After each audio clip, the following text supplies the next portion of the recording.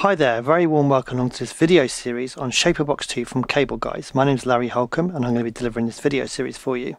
Now Shaperbox 2 is a flexible effects rack which allows you to choose from up to 6 modules which can be placed in a chain, allowing the output of one to feed the input of the next. And we can use this to create kind of wild effects chains and really bring sounds to life. Now these can be bought individually, or if you buy Shaperbox 2 bundle, you obviously have all the modules available to you. Now at the heart of Cable Guys plugins is the editable LFO that we see in the middle of the interface. Now this means you can actually draw in and use these preset shapes to create your own custom LFOs. And that's really where the power lies within the Cable Guys plugins. So in this first video we're just going to have a little brief overview of each one of the modules and also talk about how we can interact with the preset section. Now just a word on the music we're going to be using. So we're going to start off looking at this track here. Now just so you know, this is a track I made in Logic, kind of generatively, so I used lots of the MIDI effects plugins in Logic to actually create parameters that allow Logic to actually kind of make the music itself. So I'll just give you a brief little listen.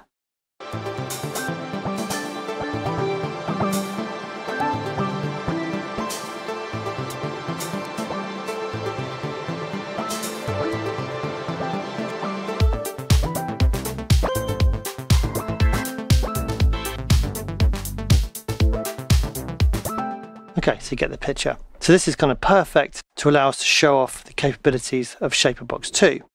Now I'm also going to use another track that I made for a video series producing electronic music in Logic, and also a producing techno track I made a little while back as well. So we're going to have 3 different pieces of music to demonstrate this plugin suite. Okay, so let's have a look at how we can load in our modules and then also go on to a little overview of what each one can do. Now when we open Shaperbox 2, you can see we have the modules that we can access right in front of us. And to add one into the chain, all we need to do is click on it. Now this will add it in its default state. To take it out again, we can use this little cross here.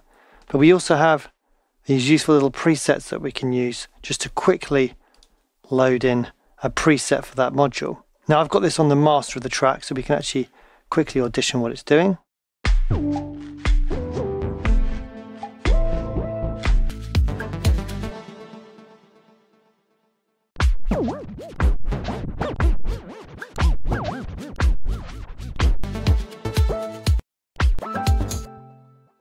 We've got a scratch there and a stutter effect. So those are quite useful to enable you to quickly dial in a sound that you know you want. And we can also just quickly add in all the shapers like so if we know we want to have a full chain. Okay, now I'm just going to come down to my presets and choose this initialize patch, which is going to take everything out of the chain.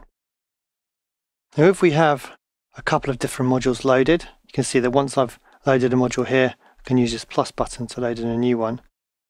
We can drag them around from here to choose the order we want, which is very, very important, because do we want a filtered sound which is then widened, or do we want a widened sound which is filtered? It's going to be 2 different effects. Sometimes it might sound the same, sometimes it might be different. Now if we want to load up one of the shapers to edit, all we need to do is click on it from here as well. Now when we're changing parameters, we can just click and drag left and right like so, or for fine increments we can hold down shift and drag left and right. Now as I said, at the heart of Shaperbox 2 is this editable LFO, which is accessible from each one of our modules.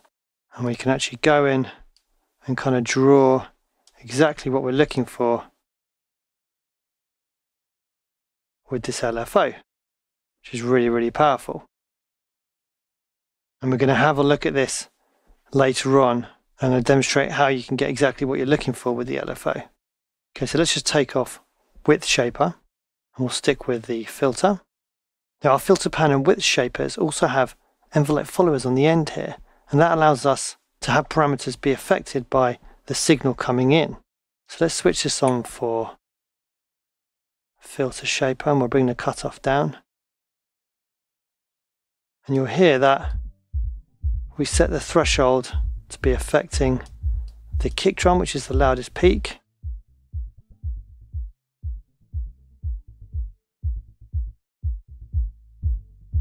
Let's increase the depth.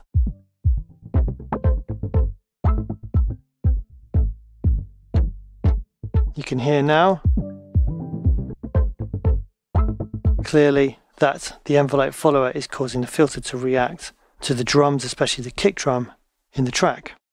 Now, as well as this envelope follower, the volume shaper also has a compressor on the end of it as well, so we can really dial in the transient response we want. Now, for each one of our modules, we have these presets down here for the LFO. So if we just want to quickly dial in a vibe for the LFO, we can do so from here.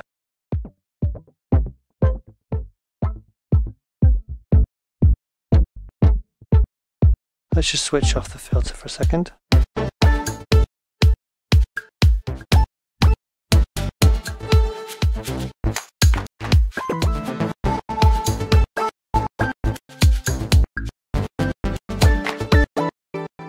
Pretty cool.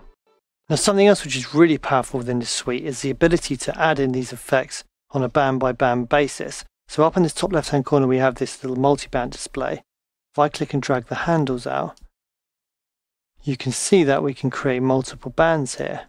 Essentially we have one for bass, one for middle and one for high. And if we click on these bands, you'll see that we actually can have a dedicated setting for each one of these three bands.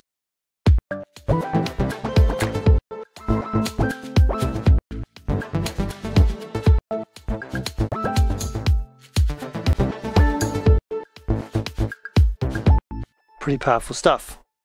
Okay, so that was an overview of the kind of ethos of the plugin. I'm just going to give you a quick overview of each one of the modules and demonstrate its function using some of the presets. So let's first of all reinitialize. Okay, so let's go left to right. So time allows us to store the incoming audio in a buffer, and then we can scrub forwards and backwards through the buffer in real time based on the LFO. So this allows us to basically create time effects, as the name would suggest.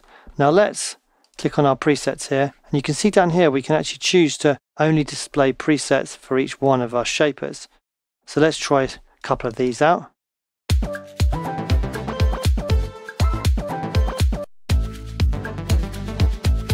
So we can page across here as well.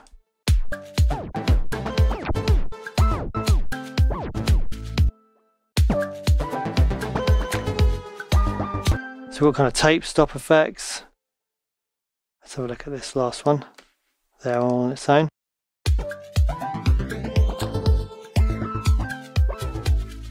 Really nice flanges. Halftime effects.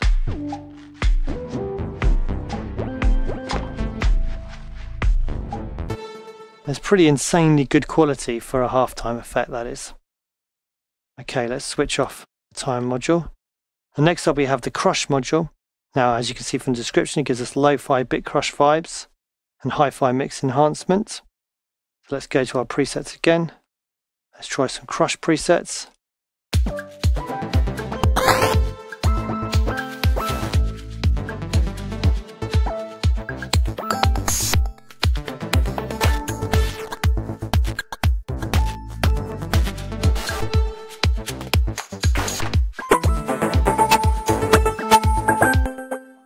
Pretty cool, so nice bit crush style effects.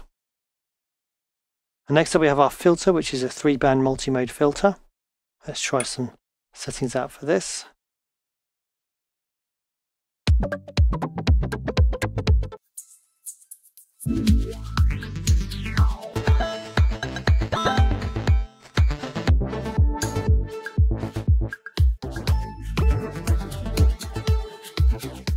We've got some cool kind of phasey filter effects.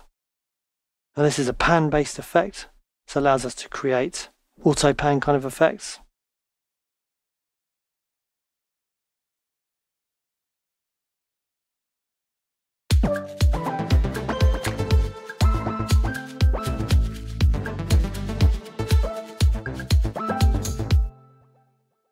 Okay. Let's take that off. Then we have volume shaper. Now this is our kind of sidechain effect, so we can pump the volume according to the LFO shape. Great for ducking effects. Let's try some of these.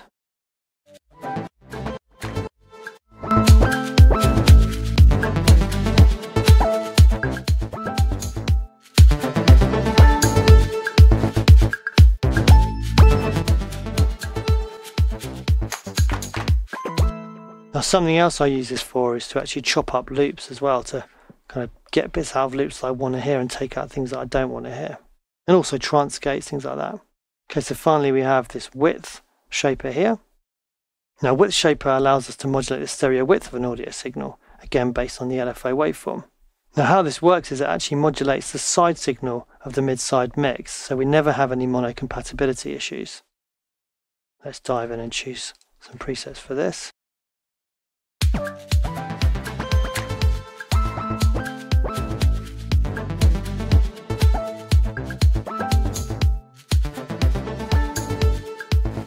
Okay, so now we've got an overview of what Shaperbox 2 is all about. We know the ethos of the plugin, we know how to load in modules, we know that we've got a user editable LFO at the heart of each one of the modules, and we have an overview of what each module is able to do and how we can select presets for each one of those modules. And now we've covered that, in the next video we're going to dive in and have a look at the preset section in a little bit more detail.